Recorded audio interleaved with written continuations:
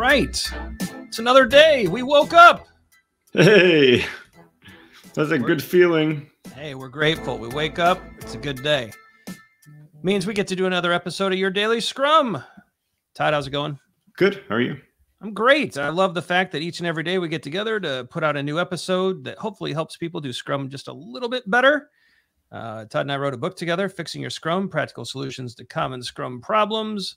Check that out, and classes and our website, all that stuff in the description below. Like and subscribe so you never miss an episode. Leave us a comment with your thoughts or questions. Your questions typically turn into videos. All right.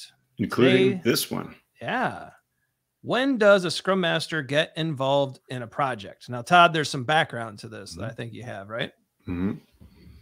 Yeah, it's a really, this is asking at what point is it a couple weeks in? Like at what point does a Scrum Master really, should they be involved when a product development effort is kicking off, has kicked off, will kick off, might kick off? And so just kind of in general, we might be building this product. When does the Scrum Master, when should we get a Scrum Master involved? Yeah. And I think we gotta be super careful here. This is one of those questions where I think Scrum Masters get involved in too many places from what I see, Todd, from my practice. And I was one of those where, oh, you're having a problem coming up with a good release plan. Let me do that for you. Oh, the product backlog is a mess. Let me order that for you. And really knowing as a Scrum Master when to get involved, I think that's one of those critical unspoken skills. And basically what I had to learn to do was I will get involved when the team can no longer make progress, right? That was one of my swing thoughts. It was, if they're stuck and they're just thrashing, I'm not going to let them thrash for long. And so I might pop in, but even then I'm going to resist the urge to resolve their problem, but maybe ask a question that could nudge them in a good direction, or perhaps offer to facilitate. Let me grab a marker and a whiteboard and let's walk through some pros and cons. Maybe I can help, bring some transparency to the situation. But those decisions I never took lightly, and I was never in a super rush, and I never felt the need to insert myself into a situation. What do you think? I think that this really depends on where the organization's at. All right, tell me more. Yeah, so I've been a Scrum Master in organizations that were just beginning to use Scrum.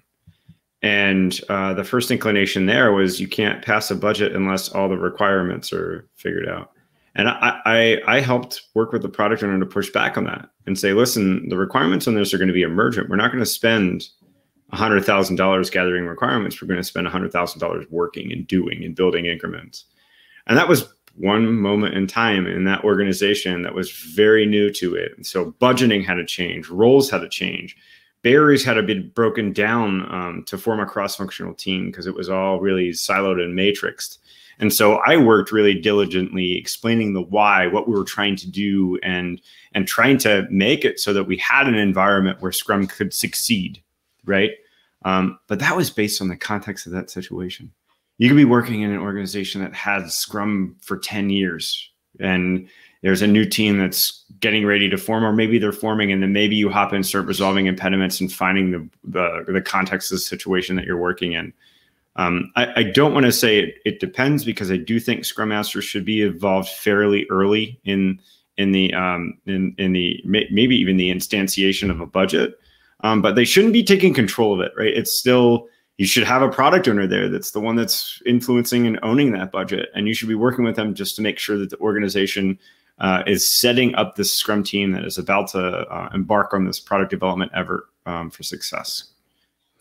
Yeah, what I pulled away from that is really, it's when the impediments appear, that's when we spring into action, right? Regardless of context, when those impediments pop up, like in your case, when the budget is just causing us some issues, we got to spring into action, whether that's working with finance or working with the product owner, finance to work on the budgeting practice, or the product owner on how to get a basic product backlog together. I like that. I think that's a good kind of a trigger or an indicator of when to get involved, is that emergence of the impediment. Yeah, I like it. Yeah. Yeah. So when does a Scrum Master get involved? I think my initial thought here, I like how you pulled this out too, don't conflate getting involved with controlling. Yeah. 100%. Right? You control little to nothing as a Scrum Master in Scrum. Nothing about the role is really about you, your agenda, your goals. All those things are secondary, and just keep that in mind. That this is not about controlling something. It's about getting involved to help clear the way, to enable and empower others to be successful. And I think if you keep those principles and ideas in mind, regardless of context or situation, you're probably going to be okay. Yeah, I like it. End screen time. I've always wanted to say end screen time. You did it. And that's where you can find all of our socials. Like and subscribe. Check out the videos below.